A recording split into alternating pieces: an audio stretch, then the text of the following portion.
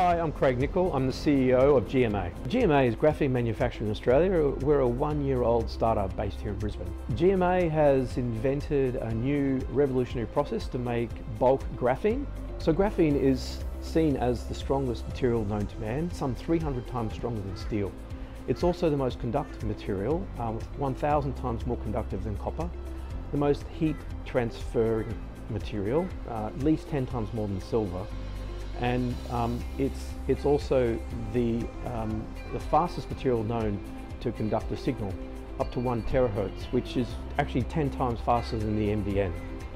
Graphene can be used in many different applications. Some areas that we think they'll be used in are concrete production, in plastics and making them stronger, in bulletproof armouring for defence, in batteries, and also for 3D printing. How graphene was actually discovered is quite typical, I think, of almost every groundbreaking innovation. It was literally discovered by accident.